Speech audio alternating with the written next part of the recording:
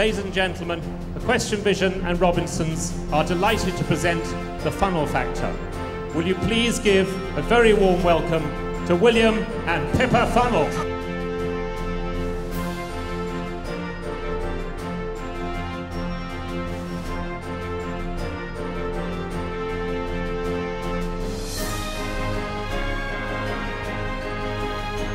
Good evening, ladies and gentlemen. If we can manage to get in, that is. Just touch and go for a minute then. I needed a lead. Thank you all for coming. It's a fantastic turnout, and our main aim this evening is hopefully to teach you a few things, and also hopefully to give you a fairly entertaining evening. But I'll leave that bit up to my husband. But to start the evening, I've got a young horse here that... She's trying to say I'm the silly one already, isn't she? I've got a young horse here called Laspen Rock Star, who's owned by Robert and Joe Tomkinson. He's, I think, very, very exciting. He's a 6-year-old, but it's thanks to Rocky that I ended up getting him. I heard about him as a 4-year-old, and after Rocky won badminton, I thought, right, I've got the money to go out and buy a nice young one. So hence I bought Apollo, we call him at home, and I liked him so much, and I thought, oh dear, I don't want to be in a position of having to sort of sell him at some stage and lose the ride. So Robert and Joe were looking for a horse, and I thought, well, great, this is one hopefully that will do them. But it is a fantastic opportunity for us to bring our young horses here, because for this chap, he probably, well, hopefully if he does go all the way, it's not until he gets right up the ladder of the sport that he'll get the chance to sort of work and meet a large crowd of people. So it is a great opportunity for us with these young horses. I'm on another young one. He's coming 7. He hasn't got quite such a posh name. We call him Kevin Z is his ring name, and in the stable we call him Kevin. Funnily enough. Pip's going to show you, I'm going to work him round while Pip goes through some basic flat work with you, and then hopefully show you how some of that flat work, if it's not correct, can throw up problems in the show jumping. So I'll hand over to Pippa. When it comes to whether we're involved in eventing, show jumping, pure dressage, or even many of us might just have horses that we hack on the roads. To me, riding isn't necessarily about doing the sport we do. It's about doing something we love. And we have to remember on those wet mornings when we've got a lot of horses to ride that we choose to do it because we love horses. So one of the things I'm well aware of is I want it to be fun. Not just for me, I want my horses to have fun. I want them to be relaxed. I want them to be happy. And so it's all about keeping things fairly simple and making sure horses are in self-carriage. I don't want to sit on a horse and have to work seriously hard. My aim is to try and train them that I don't have to do too much, that I can stay nice and relaxed and they carry me. This is a horse that, he's 6, he's weak, and he naturally tends to go a little bit on his forehand, but even though he's not yet ready to work in a more advanced outline, I make sure that I don't give him anything to lean on. The other thing, as you can tell, he's been very spooky. He's looking at a lot of things. I know as a rider, I want to build up the partnership between us. To me, that's one of the most important things, that they learn to trust me because of the demands, particularly of our sport. So as you can see, he's spooking, he's a bit tense, but what I'm making sure, even though he's tense, I'm just all the time saying, it's all right, mate. It's all right, mate, I'm with you. You know, All these people in here, yes, they're terrifying, but no, they're not going to hurt you. And so I'm making sure I stay nice and relaxed, even though he's uptight, because many of us go wrong that they see something and immediately we tighten up and tense. That makes our horses more tight and tense. And that's not just in competition, that can be on the road too. So it is about being firm, but not tough. You know, I've got to maybe say, come on, with my leg. You know, it's all right. And then when I feel him relax, then I just soften it. Good boy. And then in the trot, I might just start doing just little sort of transitions within the trot. Good boy. So I just change the pace a little bit. So if I want to go forward a touch, he's got to come off a light leg. And then if I want to come back, whoa, good. Ask him to come back, maybe sit a little taller, close the leg and hold a little. When he's come back, then I'll soften him again. Then I want him to go forward off a light leg. Good. And back. And again.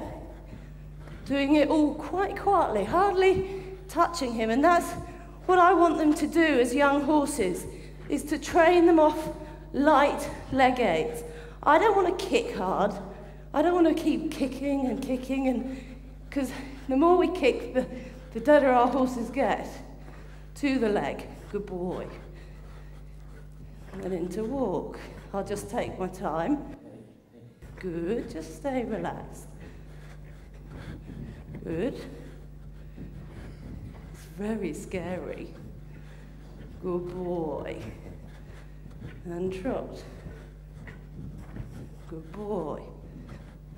Ooh, bit too sharp off the leg then. Good boy. Because that's the funniest looking camera he's ever seen. Good boy. Good. I just want you to do a nice, quiet transition into canter. Good. Now I know with this horse, you know, he is a young horse, he's uptight.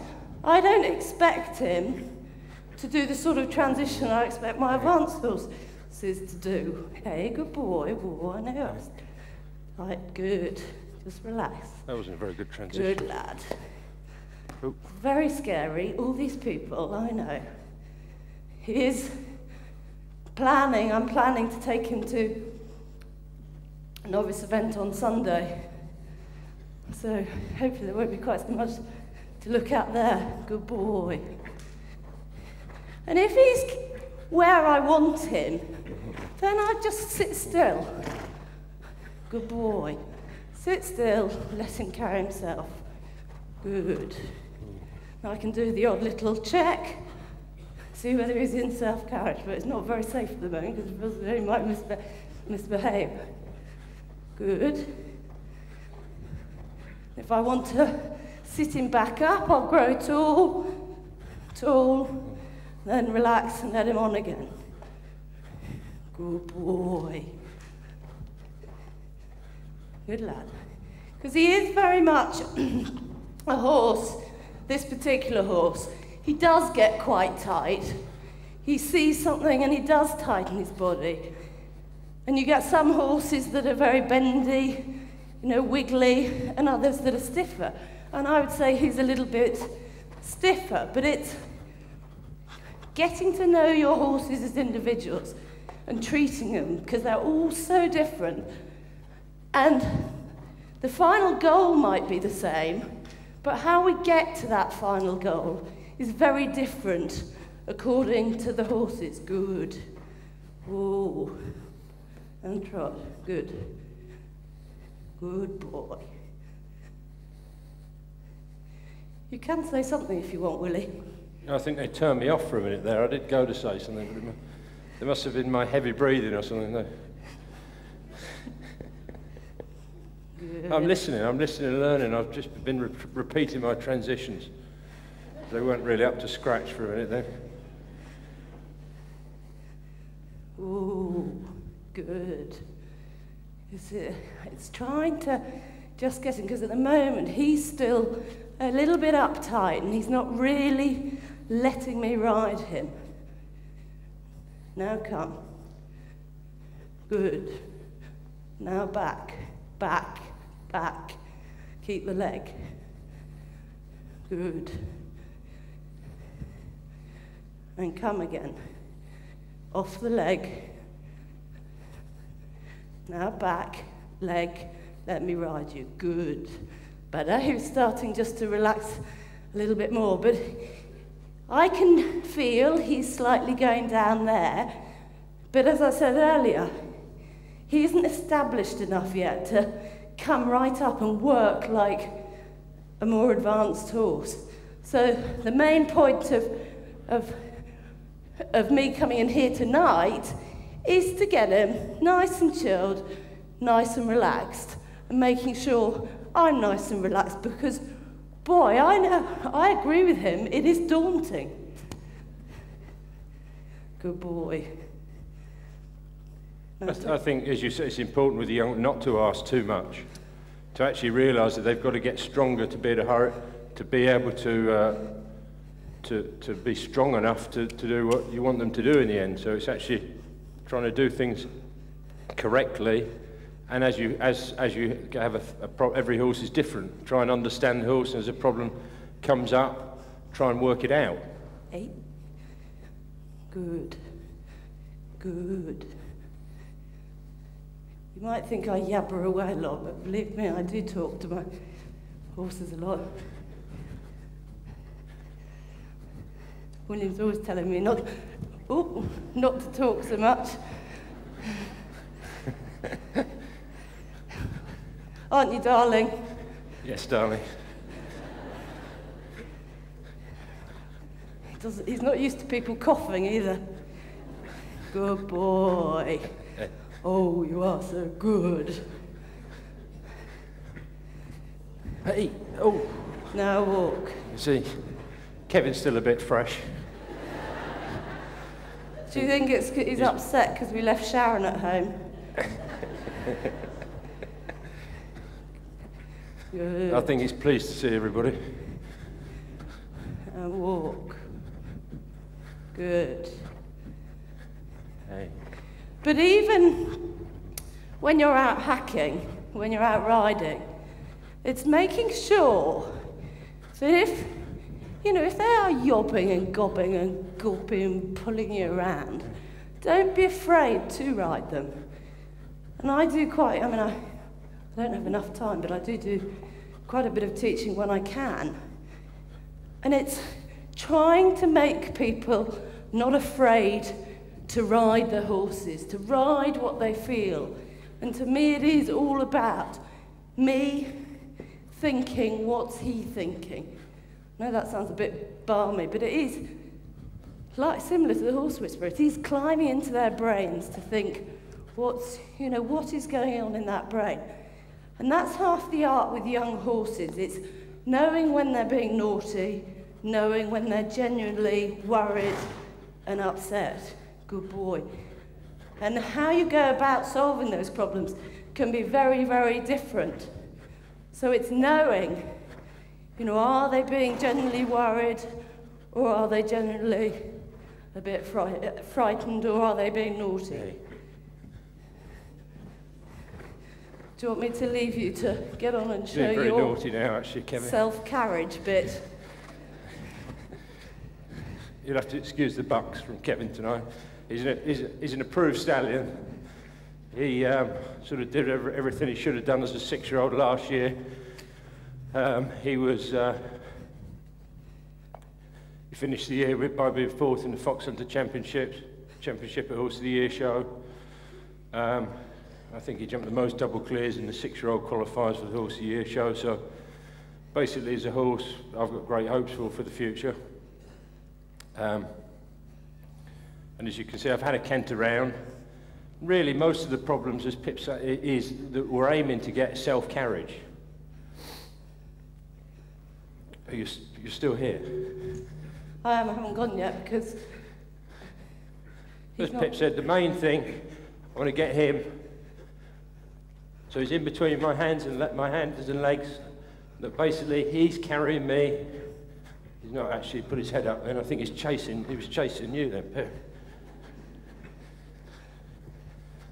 See, he's a happy chap and he enjoys his jumping. He's actually seen a couple of jumps and he thinks, come on, here we go. So basically, what I want him to do is to be able to hold his own canter. He's not pulling me, he's not behind my leg. Still trying to buck me off though. And then, basically I build up to doing some lengthening and shortening, but I'm staying in the same tempo, but I'm asking him to lengthen his canter. I want him to close it up, but I'm still keeping on the same rhythm. Still give him a hand away, just to show that he's carrying me. Hey. You see, he enjoys his changes. I think I should be more strict with him. He's actually been on holiday since Horse of the Year show. He's been back at home about 2 weeks, so he's still quite impressed with being ridden and coming in with everybody here. So, do the same on this rein. Bit of lengthening and shortening. These are the basic things that I want to train my young horses to do before I start jumping. So most of the problems, once you've got your canter and you've got your horse carrying you, most of the problems at the jump come from before the fence. If a horse is carrying me around the corner, so I'm going to use this pole, just canter down over the pole. So all I'm doing, making sure he's carrying me. So many people say their horse rushes at the fence. So basically, just because I've come around the corner, I'm still not taking up any more contact, not putting any more leg and I'm not getting any tighter at all. Make sure he's carrying me round the corner, keeping it smooth. Good. If he does land and drag me, I do a half hold and show that when I land, he's carrying me again. So I'm prepared to come round the corner. He carries me down to the jump. Now we'll do the 2 in a row. 1, 2, 3. So you can see there I did 6 strides. Quite simple. Land, close him up so make sure he's not dragging me again. So I can go back, show that I'm in complete self-carriage, and he's actually holding his own canter. So still in the same rhythm. If I want to come around the corner,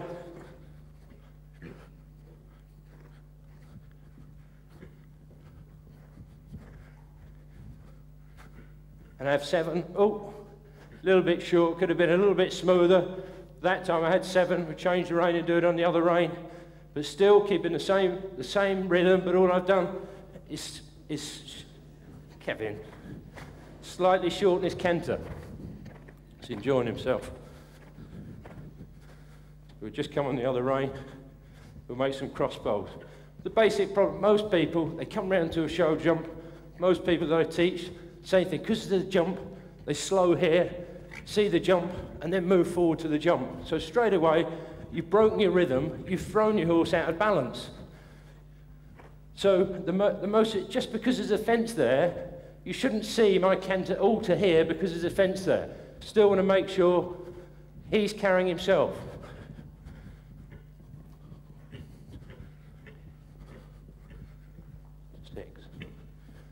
He's still happy to be jumping because he's jumping the poles. I don't need to put him up. I don't think he jumps them anyway. We could just make 2 cross poles there, please. So what you find is a similar problem. If you come around the corner and start to pull when you come to the corner, your horse is going to pull you to the fence. So if I find... So you never want to hold your horse or your pony for more than a couple of strides. So if I come around the turn to the fence and he's pulling me and I pull against him, all you're going to do is make your horse or pony get strong at the fence. So straight away, if I come around the corner and he's pulling me, all I do is a half halt, soften again. Make sure that I don't end up allowing him to get strong in my hand. So I never allow him to lay on my hand. The same as Pippa said, don't allow. So just exactly the same, smooth, relaxed. Good lad. Just circle over this one.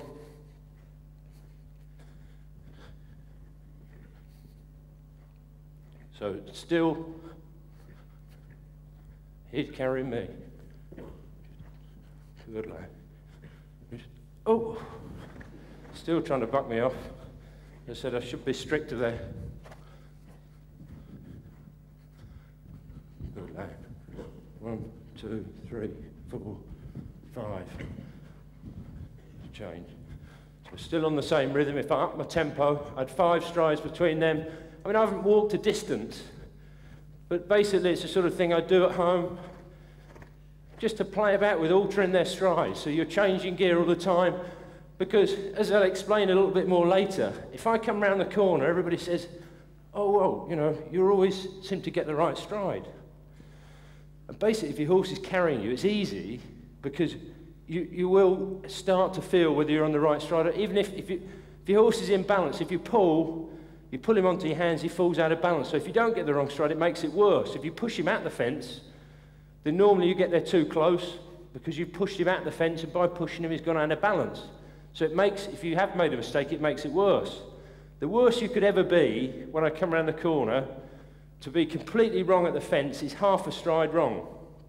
Now, half a stride is only 2 yards. So 2 yards, all I've got to do in 4 strides, if I've got a completely wrong stride, is alter each stride that much. If I need to, lengthen or shorten, and I'm on the right stride. So that, if your horse is carrying you, is simple. The main problem is trying to teach people to actually come around the corner and not look for a stride too early. I don't need to see a stride that early, because I can still keep it smooth. And if I need to, I can come around the turn. If I've got no stride at all right, I can come back, break the rhythm, but I'm still not holding him. So I actually had a couple of extra, but I still didn't actually get him so he got strong in my hand. I'm going to open my tempo. We had 5 strides before. Try and get him to open his canter. Then we had 4, so we had, oh, he is enjoying himself this evening. Good. You know, I think there's got to be a certain amount of, yes, you want him to enjoy yourself, or you don't want to lose a class because he's bucked and been disobedient. Now we're going to just close the canter.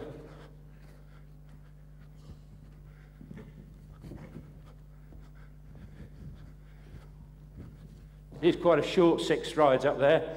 I'd like to have had all 6 strides the same. As you can see, I had to check a little bit more in the middle, and probably the middle couple of strides were shorter. So let me just do that once more.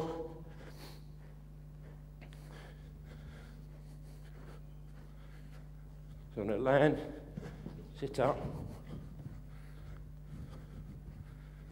It's better. So we land on the wrong lead. When I land, there's another thing that I see so much when I go to a show is people jump a practice jump. You know, every time I land, I'm thinking of leg back on, make sure he's in between my hand and my leg. So every time I jump a fence, I want to balance him before the corner.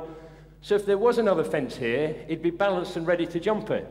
I mean, so often you're at a show and you see, just because it's a warm-up fence, that I think it's a speciality that you see.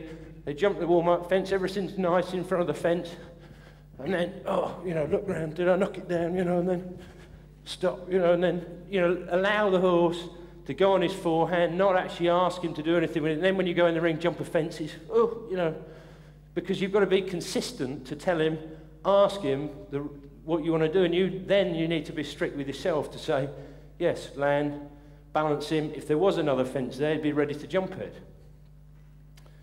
Right, that's hopefully a little bit is how important the flat work is in show jumping. I would say 90% of the time when people come to me with a problem with a show jumping, that we'd probably spend more time cantering over poles and over cross poles and on the flat than we would jumping any bigger, because most of the problems here come from before the corner, that the horse actually isn't carrying the rider. If he's carrying me, it makes it so much easier. When I come around, if you're in a Grand Prix, there's so much to do anyway. You're trying to see the right stride, you're trying to keep the right line. So you don't want to be thinking about your horse hauling off with you, things go wrong then. Right. I think I can hand over to her ladyship again.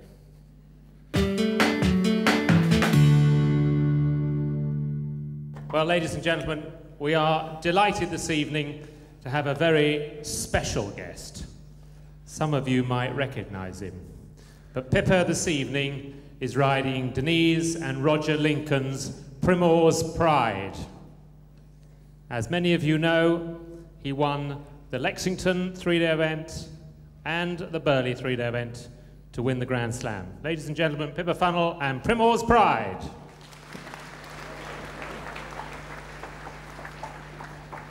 A very well Primrose Pride, who is feeling well, like all my horses. At this time of year, to me, it's actually one of the worst times of year because they're just about to start and they're feeling really fit and ready to run now.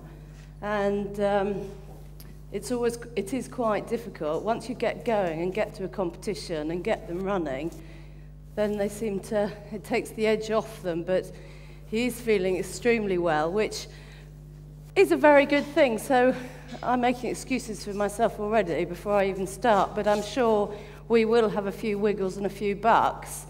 But from my point of view, I think it's quite nice with a long season ahead that he is feeling like that. I'm extremely honoured to be able to have horses of his calibre.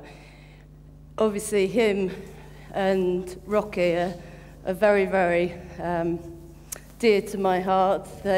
For sure, they would be to anyone's if you can get a paycheck like I got out of the two of them. But they are very, very special, but very, very different. The only thing, well, I suppose you walk into my yard, people often say, what type of horse do you like?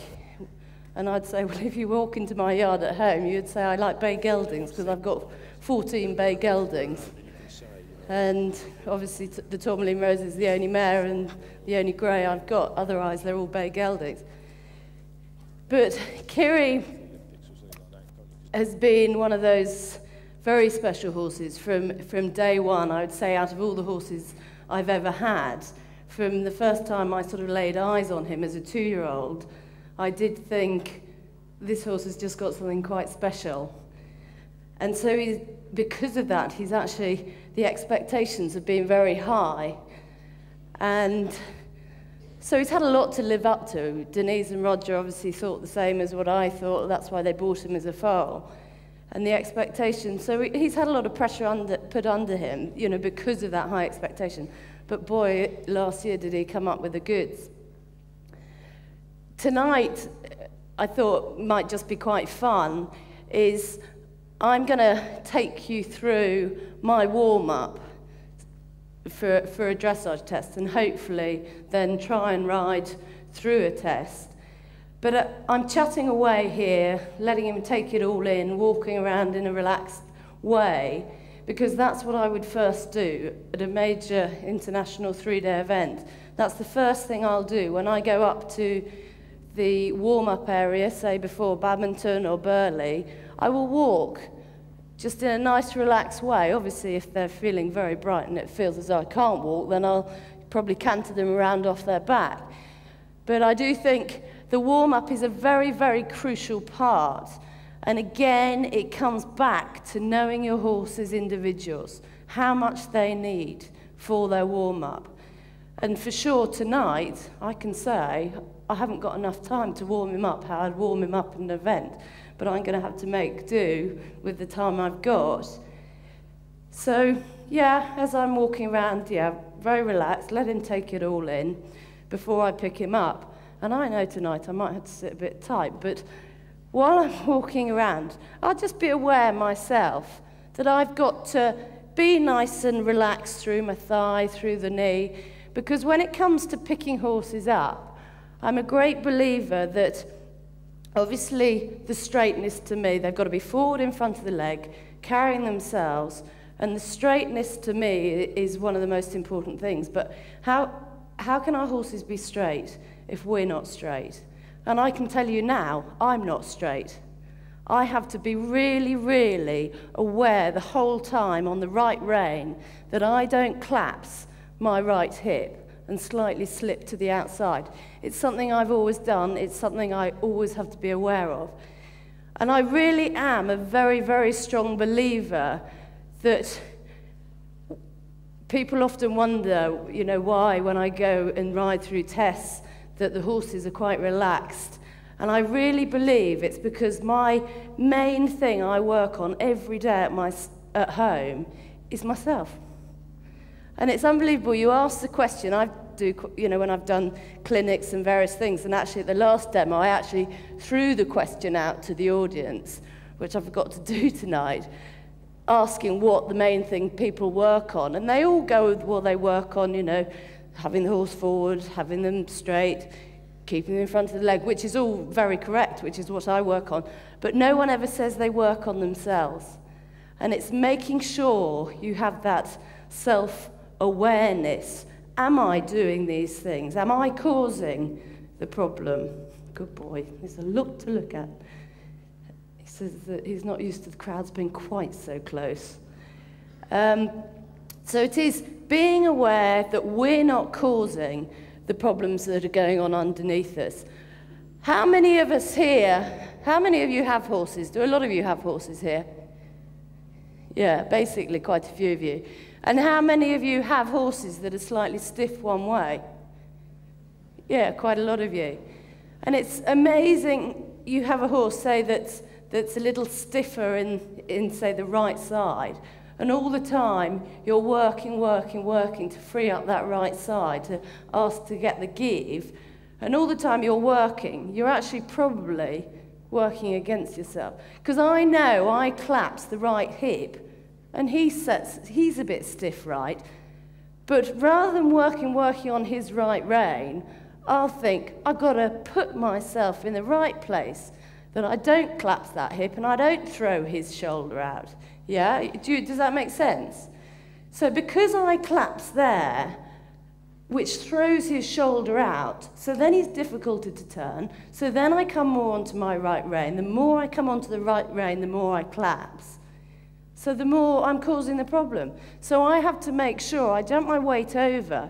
If you collapse that way, if you actually look over your outside shoulder, I don't know whether you can see, so if I naturally collapse that way, I'm over-exaggerating it. If I look there, straight away, it's difficult for you guys to see, but straight away, by being aware of looking over my outside shoulder, letting go here through my inside thigh, stop looking, good boy, letting go through that inside thigh, so I'm actually sitting straight myself, I straighten myself up. Because if we're not in balance as a rider, if we're not sitting centrally in the saddle, we can't stay soft, we can't stay relaxed, we have to grip, we have to be tight. And if we grip and are tight, then when we ask for more movement, it's got nowhere to go. It's like I had Chris Bartle, wonderful saying he said to me, is if you're tight through the knee and thigh as you're asking them to put more energy from behind and engage the back end. If you're tight there, it's like a gymnast doing gymnastics in a tight pair of Levi jeans. I thought that was a wonderful saying. And how true it is. So when I'm warming up, oh, he's going to have a little wiggle and a yeah, good boy, under. I'll wait for the under. Good boy. Now with him, in the warm-up, I actually do normally work him longer and lower. But I'm a little bit nervous, I'll be honest, about doing that here, because I know what he's like at this time of year. And if I get him too round and deep in front to start with, if he does buck, then I know where I'm going to be. Good boy. So I've got to be quite good, positive with my leg. When he's bright like this, I know he's a bit cheeky about accepting it. He gives me that feeling that he won't let me put it on him. So I got to make sure I get my leg on and say, come on, accept the leg. Good boy. Yeah, we'll stay very quiet. Probably not used to my voice being quite so loud. Good. So, as I'm riding round, got to think, relax the thigh, let his back come up. Good. And I can do, like the other horse, little checks to see if he's coming away from the leg. So I might start just playing around, maybe just asking him to step away from my right leg, just quietly, stepping away, and he's got to accept it. I know he's bright, and then straight again. Good boy. Just little things, just quiet exercises, just get him to come off one leg. Wait, I don't want too much bend. Good. Just want you to stay straight, and me to stay straight. Good. It's amazing to me where people go wrong in warming up for tests often is they expect the horses to be going how they want them in the arena half an hour, 40 minutes before. So I want to make sure that step away from the left leg now let go of my right thigh. Over, go on, and then straight. Good. So I want to make sure that my best work is in the arena. Now I want you to bend a bit more, and get there. I want you to go over, right over, just get there. Good. Just opening that left hand to help me get my left leg on, because, I don't know, we all have this thing about the hand comes too much into the equation. If your horse falls in, people naturally want to pull on the outside rein. If it falls out, they naturally want to pull on the inside rein. It'll help if I have the right diagonal. Good boy. Yeah. Now just step over off the right leg. Good. Over. Good.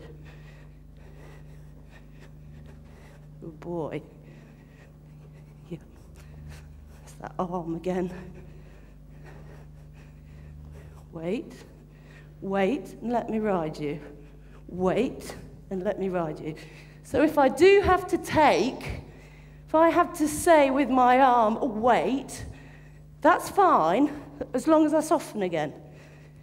And it's very tempting, particularly with horses that are a bit bright or a bit spooky, that we tighten. We tighten the arm, we tighten the leg.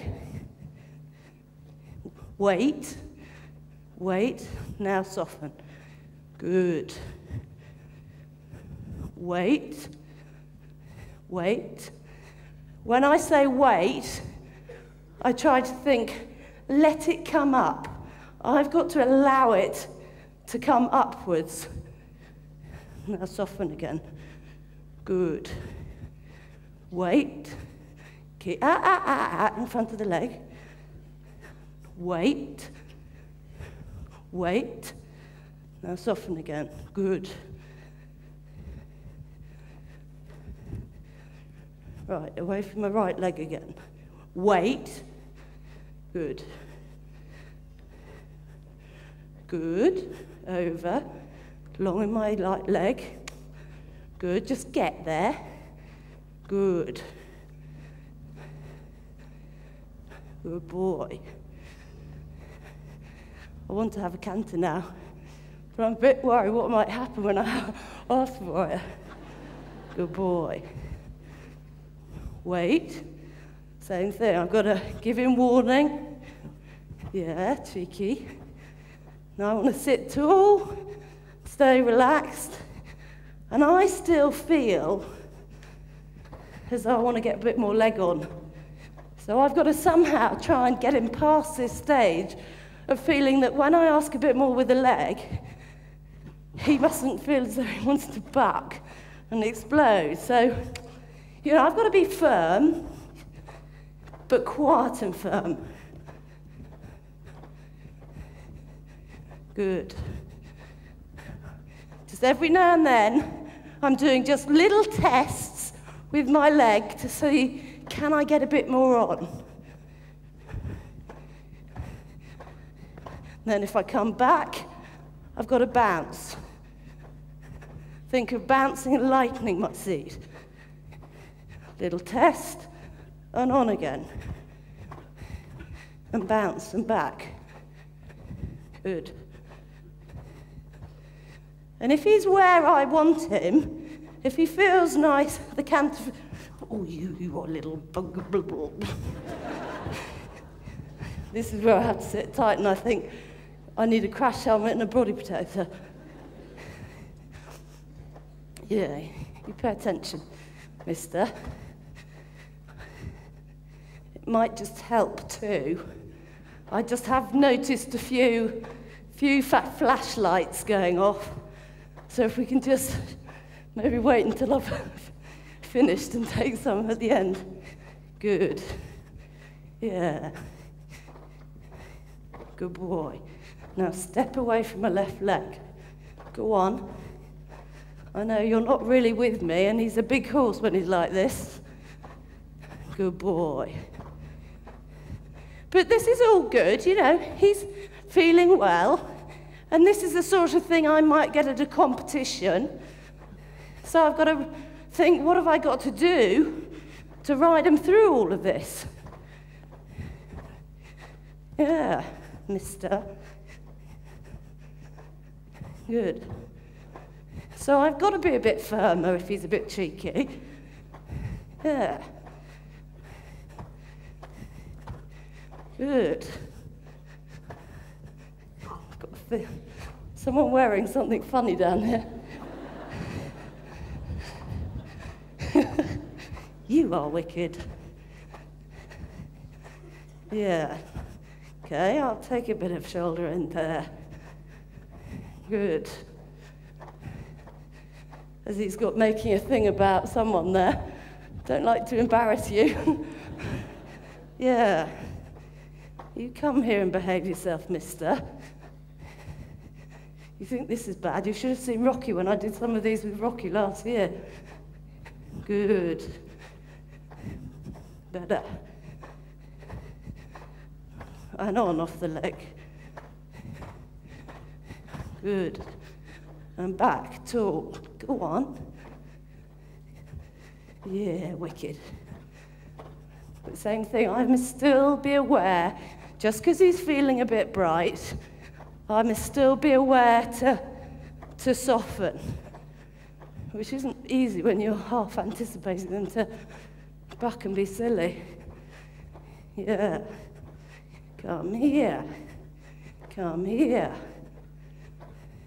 Good. Again, I'm keeping a little bit of bend to the outside. Try and send him forward off that, what was my outside leg that's now my inside leg. Good. It wasn't that good, but it was, well, it felt pretty true. Yeah, you just pay attention. Yeah. Now, look over my outside shoulder. Mustn't collapse my inside hip.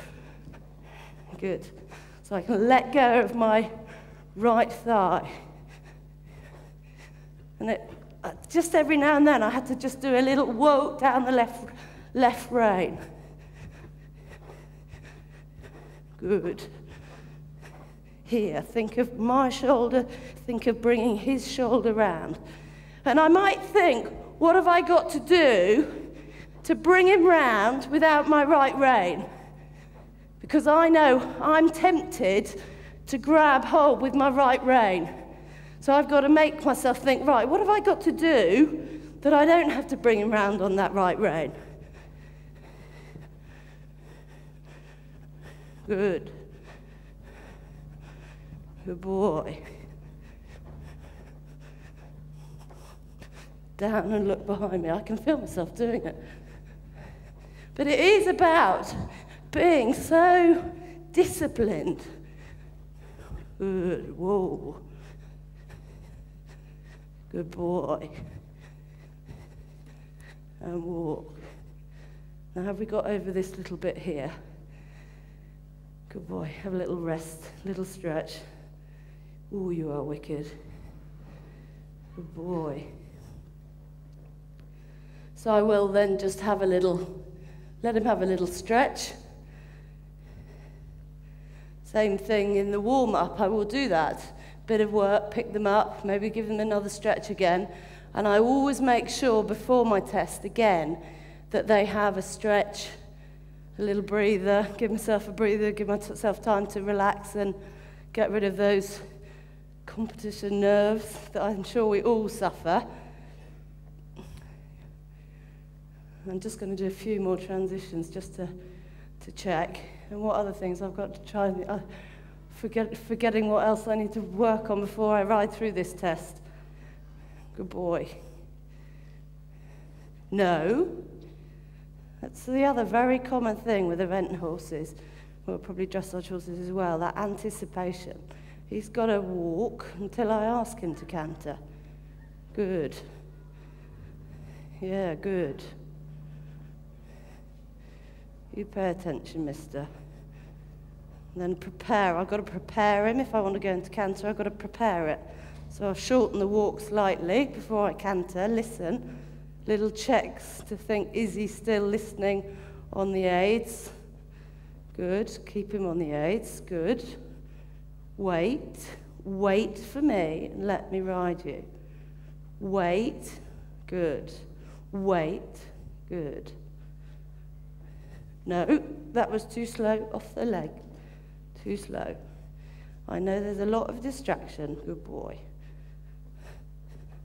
Better, but still not good enough. Yeah. Come. I want to pick you up a bit now. Yeah, come. Come. Walk. Good. You're not listening to me at all at the moment. Come on. Good. Nah. Horrible, horrible, horrible. We're not going to get to do our Burghley test at the moment. Certainly not going to get far if you get to Athens behaving the way you are, so you've got to get your act together, mate. Wait, wait.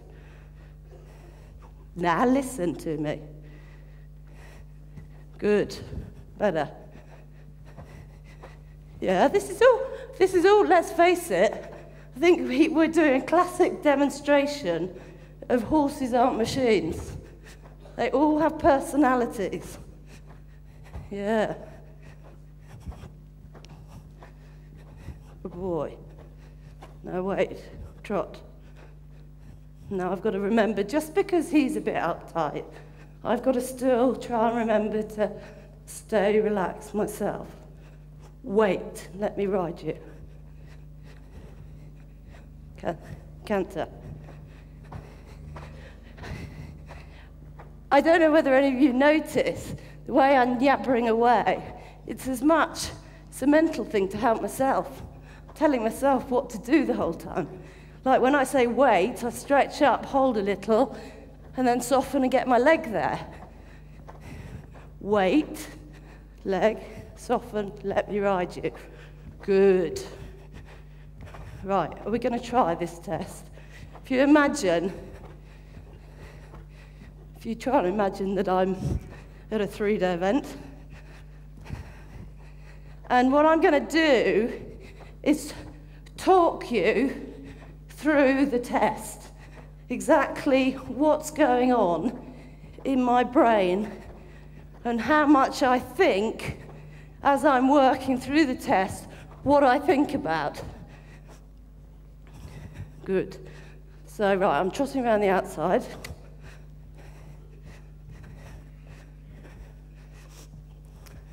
We'll forget about the bell. Am I riding towards you? Are you the judge, Mr. Cameraman? He's not even listening. Come. Good. You little Yeah, you behave yourself. So I've got problems here, but got to still start this test despite what's going on underneath me. So I've got to see what have I got to do to try and ride him through this in the test. And mister, your food's been cut down. Right, so I've got to think straightness, soften seat walk. God knows if that's square, but I'm not looking down. Trot, straight, turning left at the end, inside leg. Prepare for the shoulder in, round the inside leg, and shoulder across. Relax myself. Good. Imagine I'm looking in the mirror. Half circle, 10 metres, into half pass, go on. Over, come. Stay soft, stay relaxed, Mrs. Funnel. Good. Wait. Let me ride you. Soften that inside thigh. Drop my outside shoulder.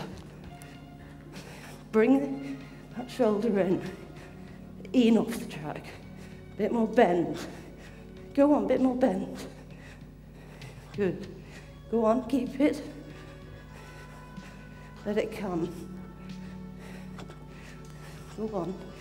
Down with my outside shoulder. Round. Now over. Soften my right thigh. Let him step across. Good. Wait. Good. Wait for me. Thinking now about the medium trot. Wait. Now come. Stretch up tall. And back. Keep the rhythm. Try not to nod my head. Extended, ride the back end. Go on, ride the back end. Tall. Ride it. Back. Soften. Prepare the walk. Take my time. Good. Have a breather. Relax everything. Time in the test to breathe. Good. Steady. Wait. Check my weight. Am I sitting across him? Outside leg. Round. I'm breathing heavily. Good. Now I've got to start to think of the canter. Steady. Wait, and don't anticipate it. And don't kick out at these poor people at A. Wait. Better. Now wait. Tall. Relax the thigh.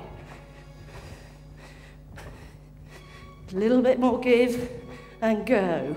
Don't buck. Oh. Okay, we'll forget that. Quick, we've got to make up marks now. Come. And back. Pay attention. Tall. Now I've got to think half, 10-metre circle, long in the leg, wait for me. Wait and keep him straight. And canter. Good. Tall.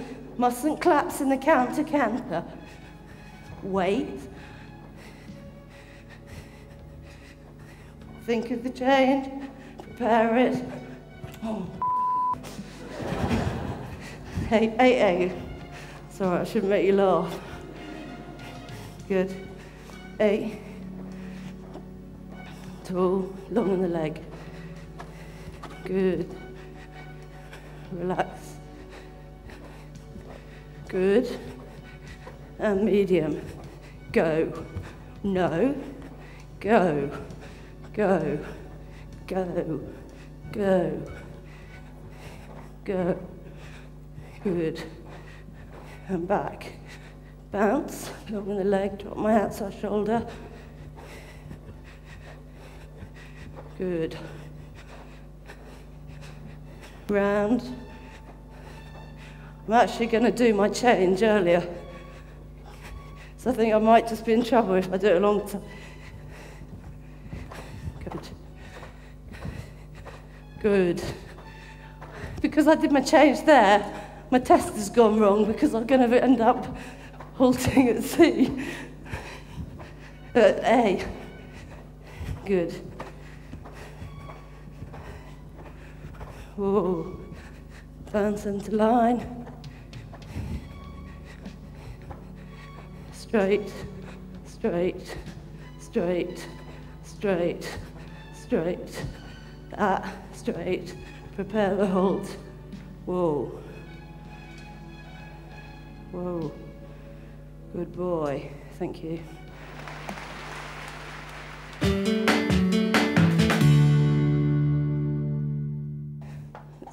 Oh, here we go. Put it on back. Good.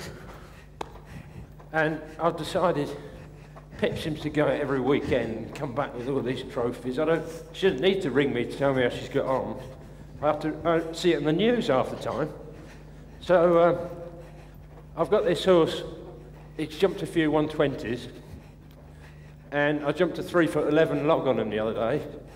So he should be all right for Badminton, I think. So all I need, I've been listening a little bit to Pip earlier, is to get the dressage sorted out. And I should be there. So perhaps you could give me a hand, Pip, in a minute, could you? You naughty boy. But as I said earlier, really, you know, at this stage in the season, it's quite nice. They are feeling this well and bright. Mr. Funnell, I think... How am I looking? I think you need to take those off for a sec. Why do all show jumpers insist on wearing draw reins? Well, he puts his head up otherwise. Running reins. Can you stop? Because I'm going to take them off for a start. God. And you can stick your stirrups down as well. Oh, no. I knew she'd start all this. Oh. That feels a bit painful. He is wearing the wrong kit, isn't he? It just so happens we did. I get to do all the dressing up. It did take us an extremely long time to get a tailcoat big enough to fit William. She's actually lying. This is one of Pip's. She's bigger than she looks. Right, Mr. Funnell. Relax your thigh and knee. Ooh, God, dear me. Yeah. Relax them too much. Nice and relaxed. Actually, you've lost weight. It's probably because we've got no food in the house. Got a bigger jacket, right. Right. Stretch up very tall. And I want you to think of being quite relaxed, because I'm a bit uptight tonight. So think of being... Yeah, it does pull across the shoulders a bit. Right. Very tall, very relaxed in the leg. Ooh. And let yourself bounce. I hardly reach them. Let yourself bounce so you allow him to bring his back up. Where are your gloves? I don't... Girls wear gloves, don't they? Right. So, right. So what do you want to do? Well, you do that sideways stuff, don't you? Okay, so think about putting his head and neck on the diagonal line, yeah, but a bend. So pick a line, yeah, and then ask the back end to follow. Watch the back end. No, the haunches mustn't lead. Oh, that looks rather smart. Go on, back end. Oh, dear me. trainer. Well, it was a bit wobbly and a bit inconsistent. Got a lot to think about. Well, we're on the wrong leg now. For the corner. We'll put a change in that. Oh, right. All my horses buck on their changes, don't they? Maybe just a touch more forward in the change. Well, I'm not going to tell you how to ride changes, because you're a show jumper and you should have seen my changes earlier. A little bit sideways. That looks rather smart. I'm getting the hang of it, I think. I'm watching you going round. Oh, now we're on the wrong leg. Again. Right. And now, Go on then, put in a change. what do we do? Lean in? Lean in, yeah. Oh, smart git. Is that what she was trying to do for the last half an hour? I thought it was.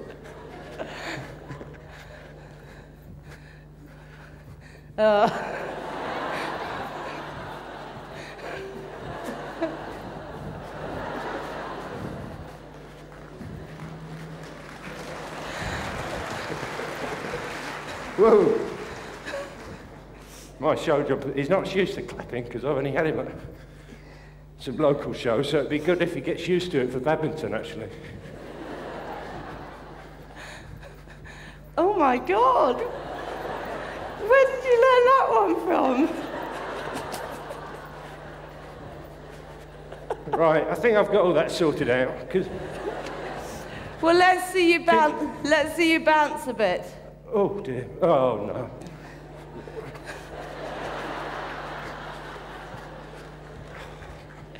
I think you've got to do some extended trots. I know. I watched Pip, and you need your head to wobble, don't you? So let me if I could get enough head wobbling, I have practiced this, then I can normally get him to take quite big steps. Oh! Well, I think I overdid the head wobbling there. What? Go on again. Did I overdo it? I want to see you suffer. Go on, extended trot. Go on. Go on. Go on. Let me try that once more, I think.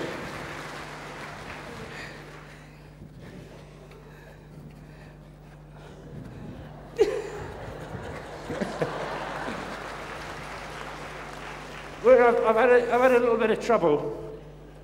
Oh, trouble with my microphone. I'm sitting on my wire.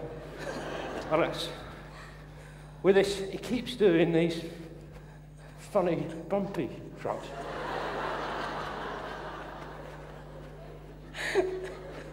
And I don't know whether he's trying to trot or canter. Oh, he nearly was cantering there. What do you think? Do I need that one at badminton, Pip? Darling, you are so talented. I did not know you had this talent. You're a hell of a good trainer, Pip. On that note. That's nice. And the head. Sideways. Backwards. Fast trot. Everything. Hold on. Thank you.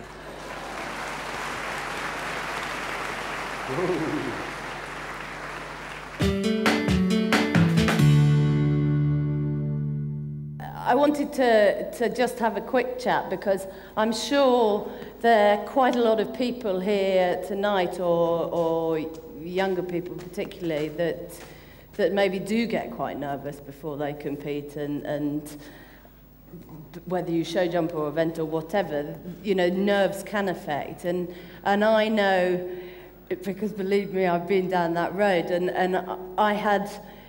I've had a lot of help from that aspect, because when I was younger and I had fantastic training, I was very lucky because I was with an amazing lady called Ruth McMullen for 8 years, and she taught me so much about the basics. And it's really thanks to Ruth that, touch wood, my dressage is normally, okay, I didn't show it tonight, but normally one of my stronger phases. And I obviously had such great success with Barnaby. And I just quickly touch on Barnaby because there are, I know from outside, there are a lot of children, younger people here tonight. And I do want to stress to you that if you have a dream, no matter how much you annoy your parents, but follow that dream. And because I do feel I'm a great believer, if it happened to me, why shouldn't it happen to any one of you? Okay, quite a lot of work, a lot of help from a huge backup team, but it really is possible. But going back to Barnaby, he was my pony club horse, and he took me all the way through to my dream, to riding at Badminton. And I had some fantastic results with him at Young Riders and that level, and obviously at Gatcombe. But then I did go through sort of 5 and 6 years where I took horses up the ladder. They went very well at 3-star level, got to Badminton, Burghley, and it all went belly up. And I know it's been very well documented, but to me, I felt a large part of the jigsaw that was missing was the fact that I couldn't deal with my nerves.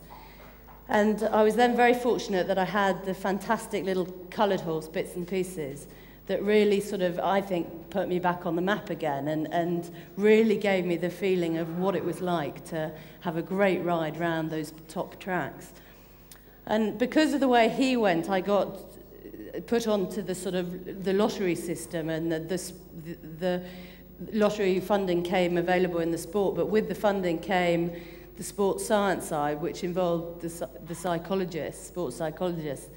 And I sort of listened. And I've always been very, very open-minded. I love having help. I love being trained.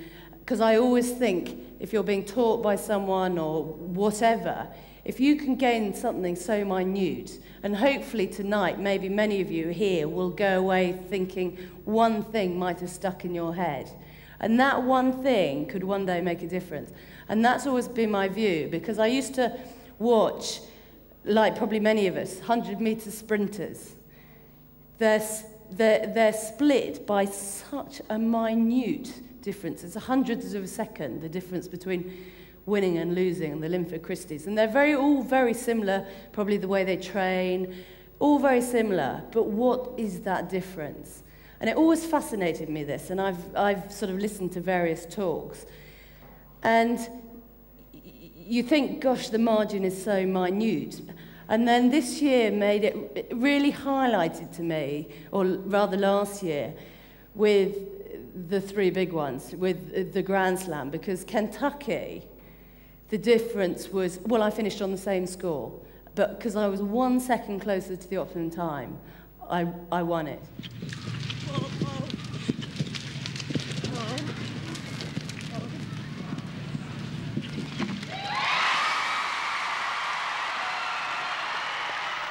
Then at Badminton, 0.4 was the difference.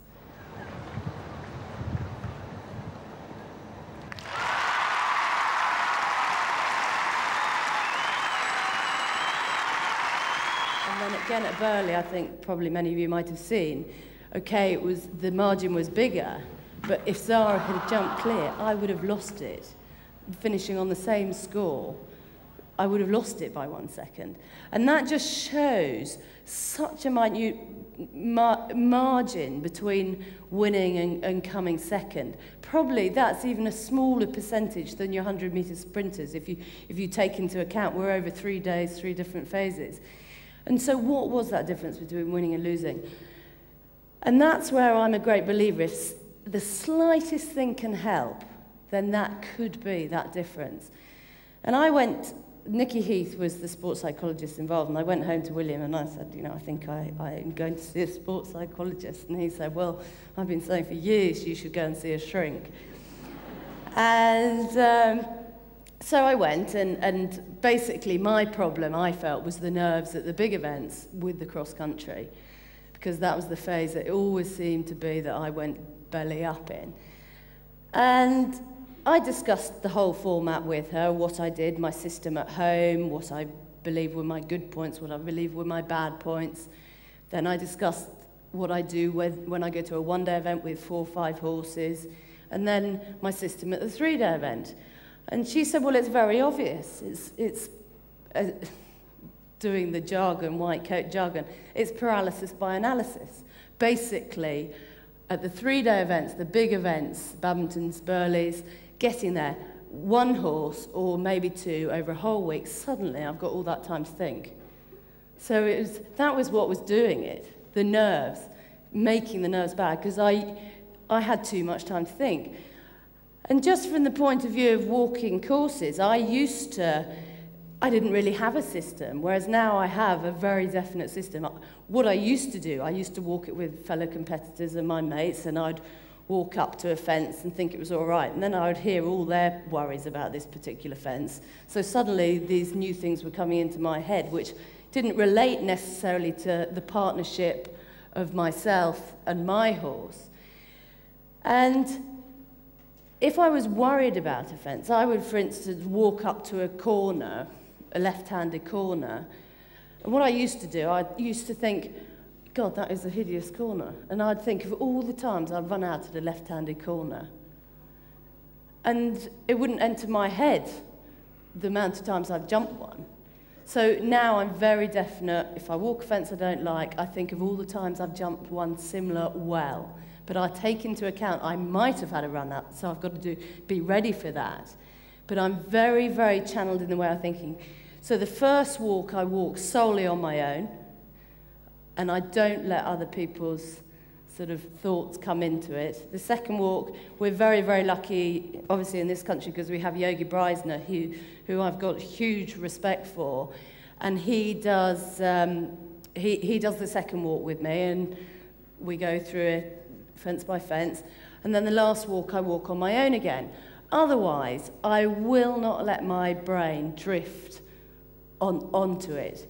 Because another thing I used to do, going back 7, 8 years, if I was worried about a fence, we're lucky in our sport because everyone's so friendly, so willing to help. So I would go to someone like Mark Todd and say, you know, I'm really worried about this fence, how do you jump it? How do you think you should jump it? So he'd tell me. And then not being happy with that, I'd then go to Ian Stark and ask him about the same fence. He'd tell me something completely different. I'd then go to someone else, Lucinda maybe, or Ginny. They'd tell me again something completely different. So I didn't know whether I was coming or going. So, as I said, I listen to Yogi, what he has to say. I've got full respect for him. Then, the other thing I do, apart from, as I said, apart from the 3 walks, I don't let my mind dwell on the matter, except I give myself an hour on cross-country morning where I'm completely alone. I do not want to be disturbed. Or I sit in the lorry, or I get in the lorry, and I get my stuff organised. I don't know whether any of you here, when you're nervous, you sort of go to get your gloves. Where are my gloves? Or you go to find your crash helmet, can't find it. And it's always in the same place, but for some reason, because you're so nervous, you can't find anything. So I get myself it all organised in a pile, and then I rise through the course very, very positively in my head. Otherwise, I won't let myself think about it. If I find myself, like at night, my mind drifting onto that fence is growing so big in my imagination, it is like jumping off Beachy Head. But I won't let myself think that now. I really won't, and I do, and it's a well-known fact. I do spend hours playing on my phone game because it takes my mind away from thinking all these negative thoughts. And it is very common. It's very common in human nature that we do get negative, and It's an easy thing for people, particularly people close to me, saying, look what you've achieved, look what you've done. But when you're lacking sort of self-confidence, it's not very easy to just think positive and not negative. But I have learned a system, and it's becoming easier and easier to me. The other thing I used to do, which is a very common thing, I used to, on the cross-country, again at the big events, if I came to a fence and I'd interfered too much with the horse on the approach, I'd land and I'd think, why did I do that? I must not do that at the next fence. I must not interfere with it coming into the next fence. So I'll come to the next fence and I'll do the opposite. I'll go yahoo instead of... And because I'd got it so much in my head that I mustn't hook, I mustn't interfere, go completely the other way. And so rather than thinking I must not interfere now, I'll just think I must keep a rhythm.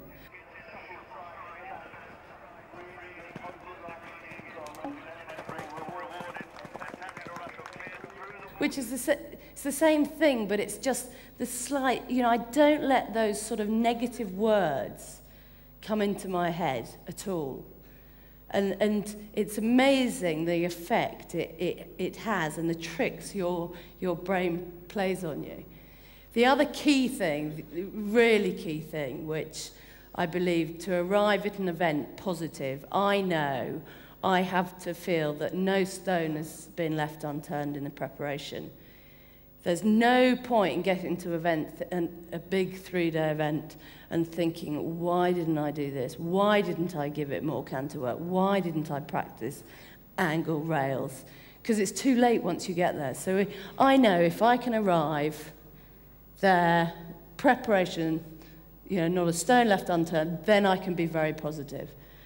But then life throws you difficult things, doesn't it, at times? And that, for instance, at Badminton, the year Rocky first won it, I had a bad fall, ruptured some ligaments in my ankle.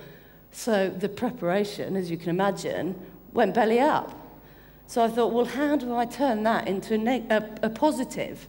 And all I could focus on when these negative thoughts were coming into my head, all I could think of was, what was positive, right? The thing that's the most positive is finally I'm arriving at a 3-day event well rested.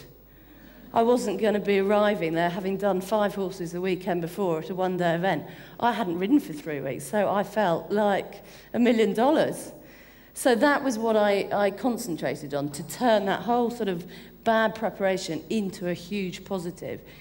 And I really can't stress enough, the power of mind is unbelievable, and I think, I'm not just saying that in sport, I think that is the same in all walks of life, and hopefully it makes me slightly more balanced, but William won't agree with that. William's mastered the art of dressage, as we've seen, so we'll see whether he can master the art of cross-country.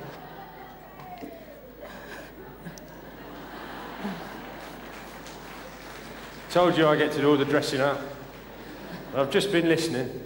I've left no stone unturned in my preparation. So, I'm out on the roads and tracks at the moment. It's a sort of jolly in the country, isn't it? There's Badminton House home. William is riding. What time are we going to be back for gin?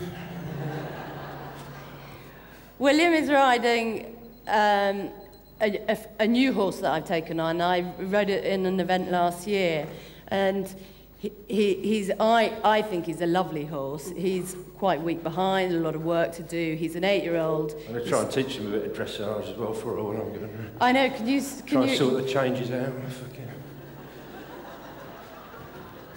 I'm not going to live that down now. But he's a horse called Shamrock, and he's actually, interestingly enough, he's by Rock King, which is the same. Rock King was the sire of the young horse I had earlier tonight, so we've got 2 Rock Kings at home. I'm not sure about this girdle either.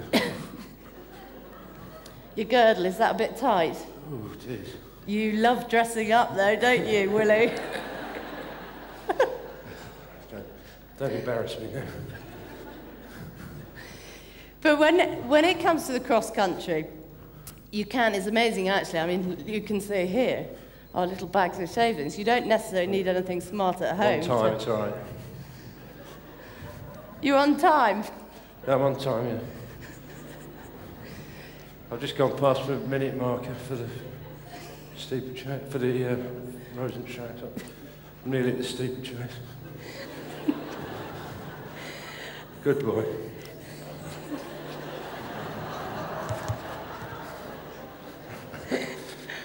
Good boy. Oh, dear. Okay. No, you're not thinking too much about this cross-country course, are you?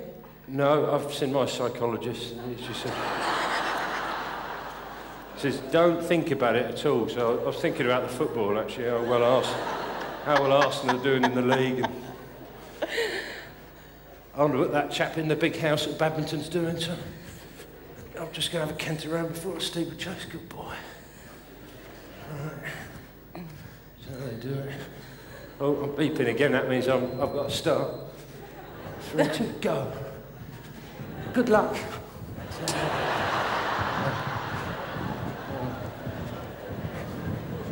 Steeplechase, hold on. Look out, there's a jump. Oh.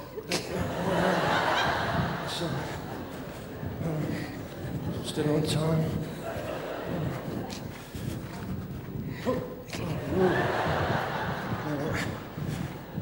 Right, across the middle. And then another one. Whoa, God. Oh, God, thank God for that. Oh, we've done that bit. Check the shoes. Yeah.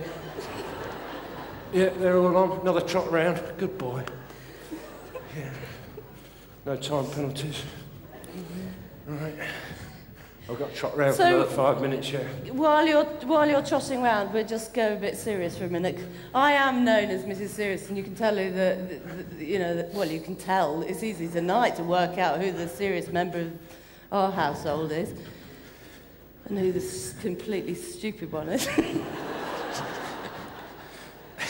But anyway, somebody has to be silly, especially when the event season's just starting. God, dear, you know, like she said. No stone unturned. Oh my, this one's going badly. They're going terrible on the flat. I don't know how it's going to go up, Badminton. It's terrible. I get that. Oh, wow, she's in the lead, yes. They must have been going really bad. She's never happy. I don't know whether it's a... No, well, sometimes She's really easy to live with, obviously, yeah. You love me, really. Oh, dear. Oh. Anyway, can I just be serious for a minute? Because while Good boy. William, what are you doing? I'm in the 10-minute box. Good.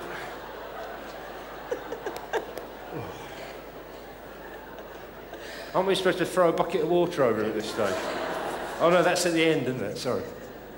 Good boy. Are you not nervous? Have you got your thermometer? Yeah. Sorry, I forgot that bit.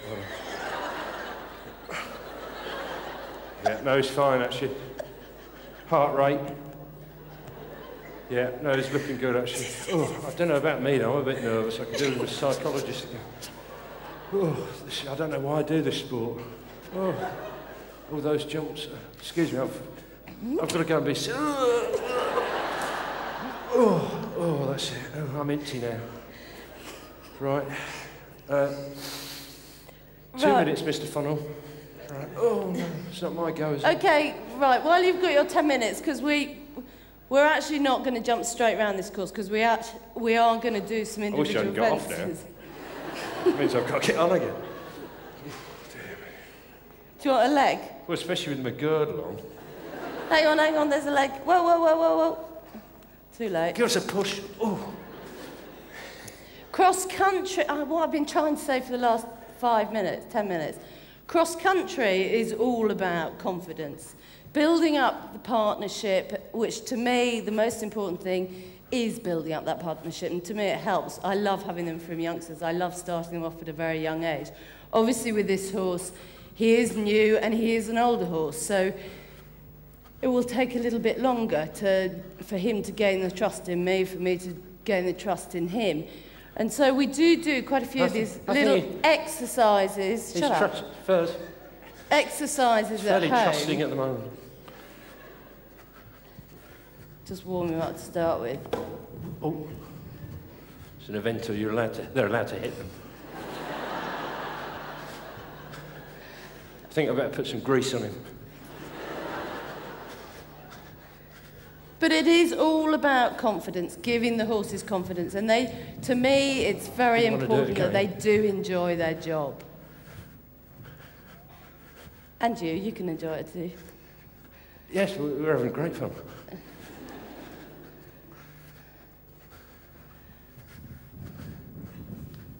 Good. When you're happy with that, do you want to jump down the angled rails? Yeah. Down the hill or up the hill? Down the hill. Right, all right.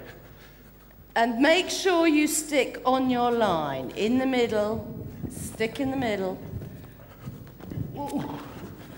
Good. You can see that end, that I deviated a bit, can't you? William, just imagine he's a tube of toothpaste and you're squeezing down that tube, yeah? Right. Squeeze all the way down to keep him on that line, yeah? Because you want to be disciplined now, because even though at this level, it doesn't matter if you're not quite on your line. I mean at this level, when the angles get greater, yeah, it's essential you stay on the line. So I want you to be very disciplined. Please, concentrate. Right, tube of toothpaste, positive, we can do it. We can do it. Rhythm, don't check. Tube of toothpaste and positive thinking. Tube of toothpaste, positive. Tube of toothpaste, positive thinking. Tube of toothpaste, positive thinking. Oh, yes. Oh, that felt good. Better. Did that look straighter? I thought it was perfect. Corner? Corner, yeah, right. I thought the corners were quite good then, weren't they? I haven't got a flying change on that one. Again, we've started quite narrow with this corner, because in a minute, when the horse is trusting its rider, then we'll pull it a little bit wider. Again, on your line, yeah. Think of your line, and keep hold of the right rein. Positive think. Oh! Mr. Funnel, you're not training my horse very well, are you? I'm going to have to give you a good severe talking to in a minute if you do that again. I don't think he eyed up his line then. Actually, I don't know whether I wasn't thinking of the toothpaste enough or the positive thinking enough, or I lost my rhythm. I don't know. Right. I'm helping you now. Left, right. Oh, thank you. Keep that left shoulder there. Oh, yes. I think it feels like a jumper, this one. Again, he's still thinking that way a bit, isn't he? Yes, I think I could do with help again, please, don't I?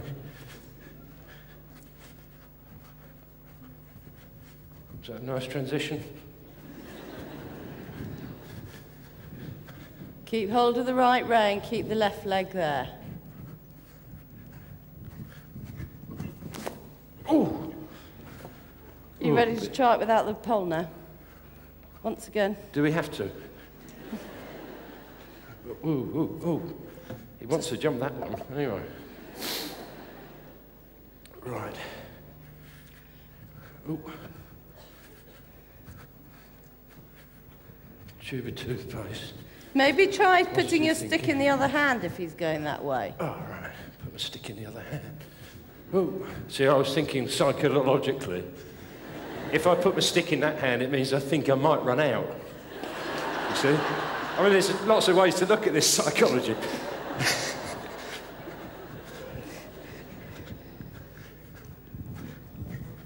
Oh, yes, good boy. I'm just getting him used to the pats. Up your line to the bounce. And I want you to think, when you jump your triple bar, is that too big for you, is that right? You're happy with that? Because I know you're only a novice. You're only a novice. I want you to think, the minute you've jumped your triple bar... Oh, sorry, no, it's an elephant trap with a big ditch underneath. When you jump your big elephant trap, make sure you sit up, use your body, because... So don't look for the bounce, elephants. because I want you to be able to soften your hand to the bounce, because he's got to be able to look and see what he's got to do, yeah? You don't want to still be killing the pace to the bounce, because where a lot of people, to me, go wrong is they don't get, particularly if you're coming up to a coffin-type fence or something similar to that, if you haven't killed the pace early enough, and you're still interfering the last three, trying to slow it, that the head comes up the last three, what you need to do is get it early enough so then you can soften the hand. Soften the hand. Good. Very good. Looking good now, aren't I? Getting the psychology, I think. Can you not swear? You I didn't swore. swear. No. You swore. I said, looking good now. No, you said, did he swear? There you go. Thank you very much. I thought I heard That you saved a big argument, didn't it? I mean, that could have gone on for days. Well, it's obviously because you're mumbling and I couldn't hear you properly. See, Oh, sorry, darling. I didn't realise I was eventing now. I'll have to get my pronunciation correct. Do you want Oh, his eye up. arrowhead, tube of toothpaste on your line? Oh, tube of toothpaste. Shoulder. Oh, yes. Good. We're getting the hang I of it. might need someone in to help me. Getting the hang of it. Once again.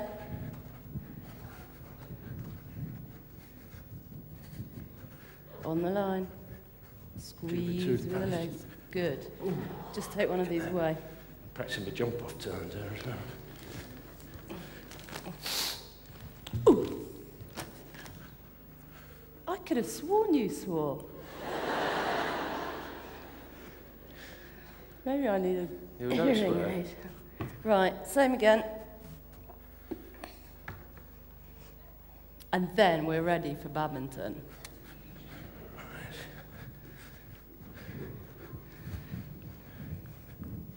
Feel all the way, all the way. Tube of toothpaste, positive thinking. Yes. Good. What about? Right, now can we... Am I sort of... yeah, you can have a rest now. Have I got the seat sorted out? Well, I want... When we're coming to the course, okay, Right. it's good how it is, but I'm when you thinking come that and jump, compliment, you've got to imagine this is the lake at Badminton, Right, and this is a big drop into water. right. I Yeah. could go with that, yeah. Just wait a minute, don't move, I haven't finished yet. And I want you to... Is it a wonder that I swear sometimes? What you've got to imagine is that the neck, head and neck, is a fifth leg. So when you jump a big drop into water, you've got to be ready to let the rein slide through your fingers and take your weight back, yeah? Right. And it's something I've had to work really and hard don't on. drop your stick at the same time. Yeah, because I did used to, and I still do, find it So very easy to get... That sort of thing. Or... slip your reins. Slip the Yeah, reins. sorry. Don't throw the reins, yeah? Yeah. Because the horse has got to have the freedom in its head and neck to help it balance when it jumps a we've got big it. drop. And yeah, when we're talking about cross-country riding, it is essential we stay in balance, but never ever get in front of the movement. So wait. So if your leg comes back a bit there, where will your body come? So be aware of the lower leg, yeah? And be ready, because at any stage, they might stumble cross-country because of the rough terrain, yeah? So you've got to be ready to just get into that slight safety position. Okay? Now, where can everyone use their imagination then? So that's Badminton House over there, yeah? I'll be back for a gin in about optimum 12.5 minutes. This is the lake, yeah? Hopefully. Remember, that's the lake. If not, I'll walk across from the lake. Right. So you're ready to go into the starting box? I'm looking, well, it's over by the 10-minute box. Because you interrupted me. I was about to start then. I've been through all the nerves and everything. Oh, right, here we go. Right. What are you doing? Oh, right, so you're in the starting box. Well, I'm waiting to go. Okay, 5, 4, 3, 2, 1, 1 and a... 1.25. Go! Go, go. Good luck. Bye-bye. God, is it marvellous out in the train? Oh, look out, Steve. Tube of toothpaste. Tube of positive thinking. Safety seat in case he trips. Oh, anchoring, chain, flying chain. Oh, keep my rhythm. 1, 2, 3, 4, release. Sit back. Yes. Right. Oh, the water. Oh my God.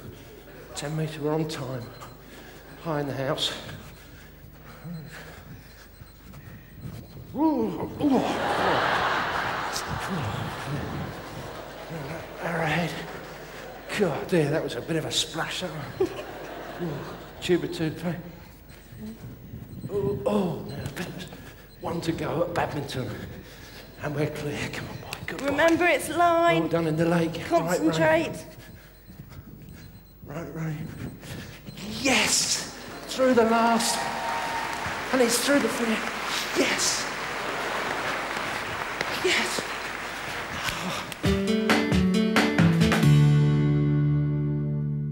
I get a little bit of time to talk about show jumping. We've only got a short course, so I'm going to talk a little bit about distances. So if this is going to be number 1, the Badminton water. We're going to come round.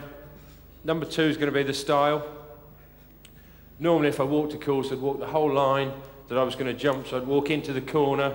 What we're going to jump a related distance from this. We need to perhaps put a little bit more angle on that, so she's at least heading in the right direction. Not that we want to make it too easy for her.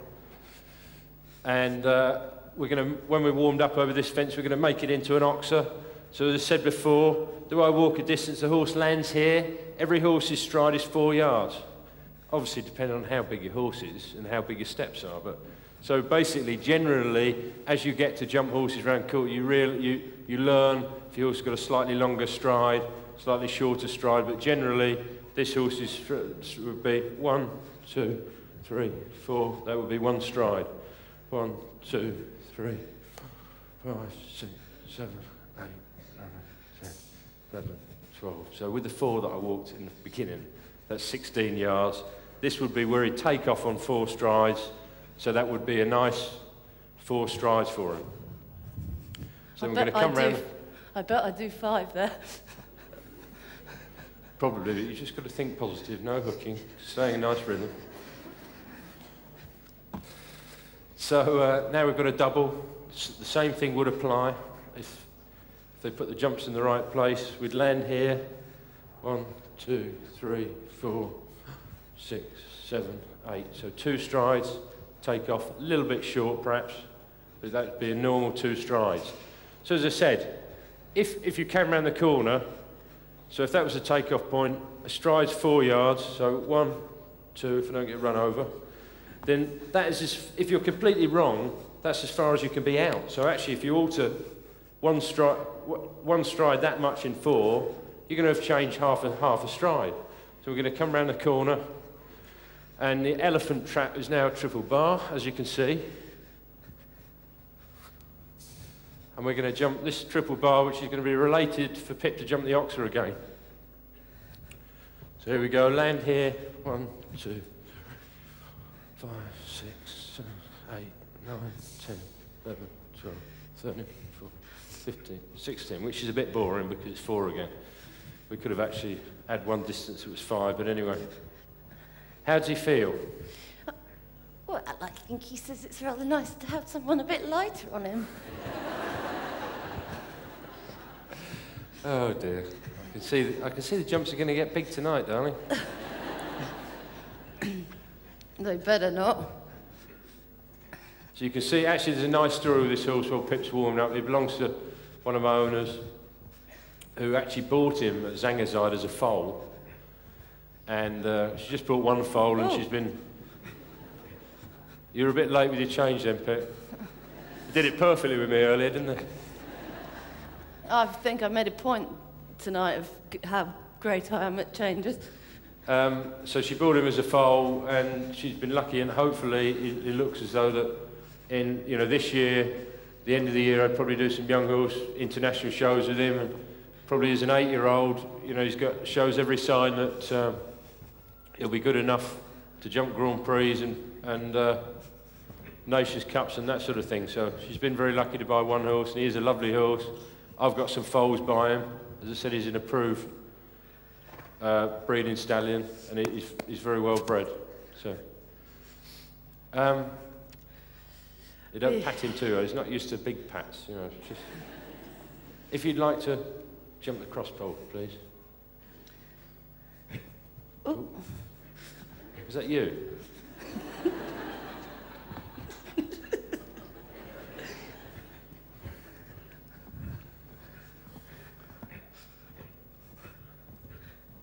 Ooh.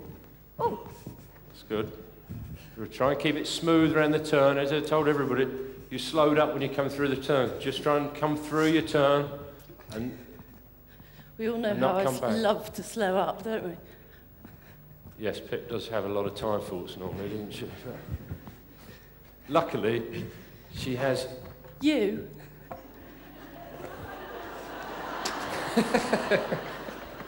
Yes, yeah, good one, yeah.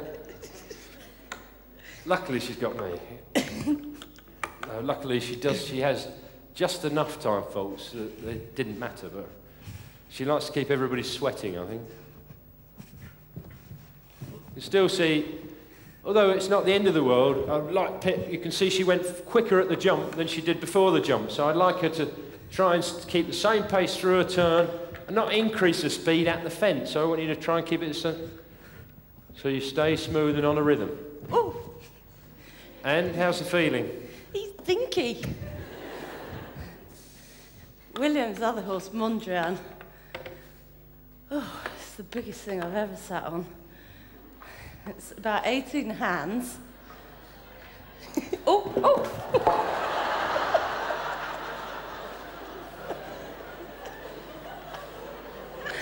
That doesn't count. Do you wonder why I didn't let you ride him again? It's a good job the owner's not here tonight. That's what...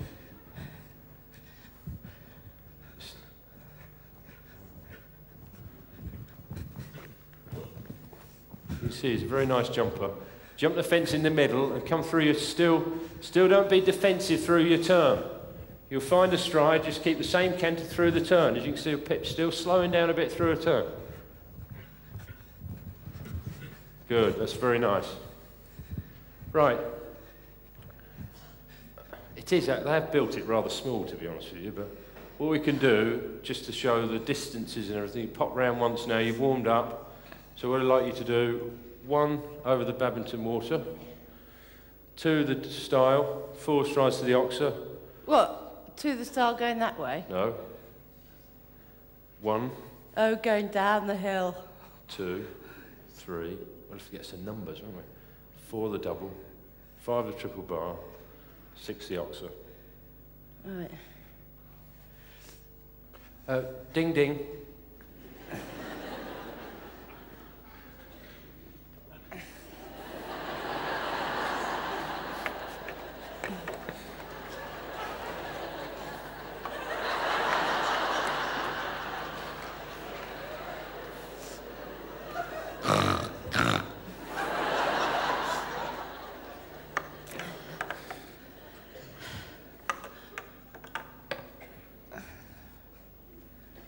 Ding ding, remember that there's 400 metres per second, the time allowed. Don't jump number 1 backwards. You've got to jump it that way. Do you know what you just said then? I've got to go very fast if I've got to go 400 metres in a second. 400 metres a minute. You mean a minute? Yes, I'm pleased that you correct me when I'm wrong, darling. Oh, I'm going up. Right, okay. The fences keep getting wider and bigger every time she cheeks me. Oh, William, stop it!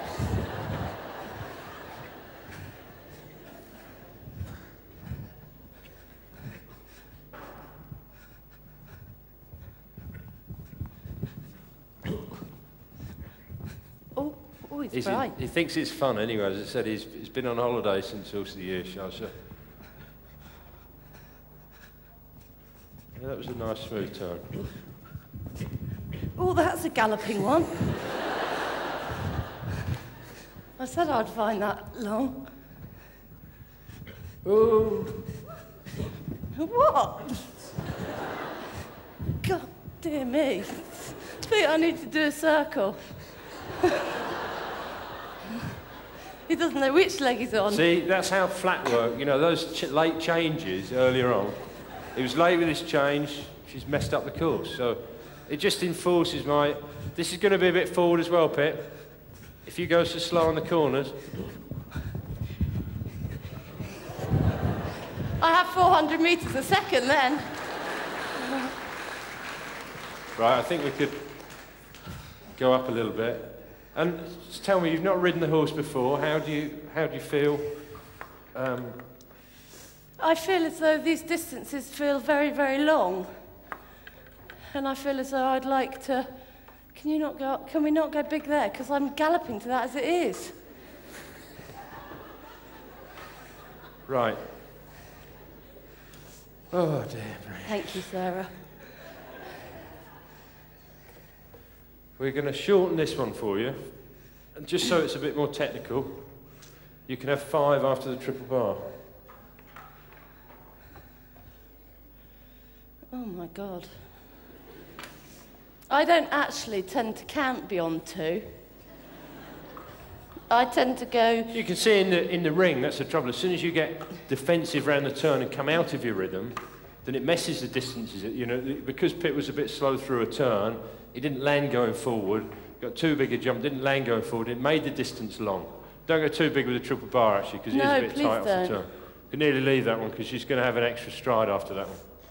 Sorry about that.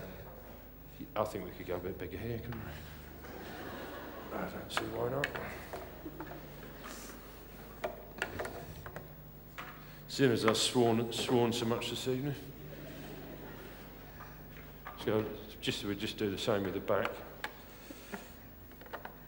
So you actually look quite good in yellow.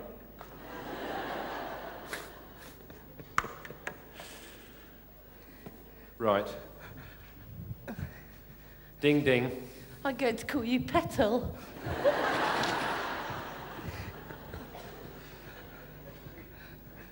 So is it sort of jump you get from your eventers? What? You're supposed to be saying... Oh, why? I didn't do anything. Why is it bucket?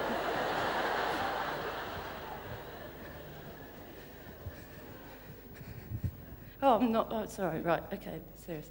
Going the wrong way. I think you try and relax your thighs a little bit. Good boy. Right. That's quite big.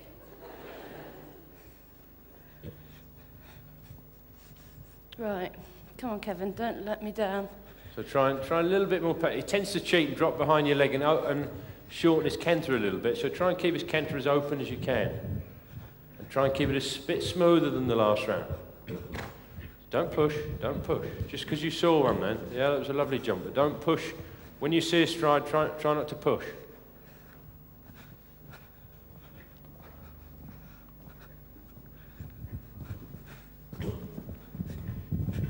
Good. Got the distance a lot easier. That was a lovely jump. Don't push. Oh! Kevin, we've got to have 5 here. Don't push.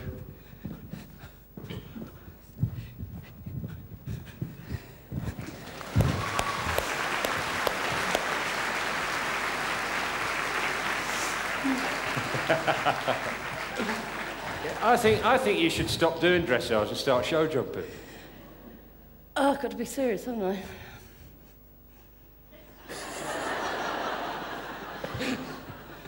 No, that was very good. I thought you did very well. It was all right.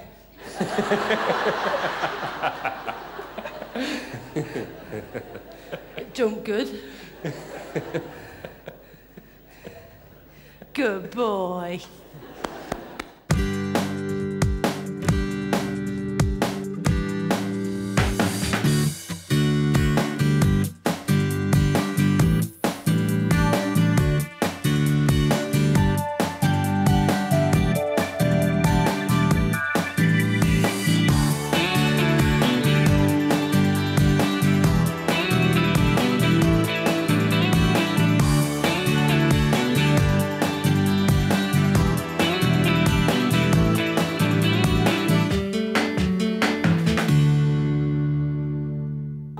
do anything. Why is it bucket?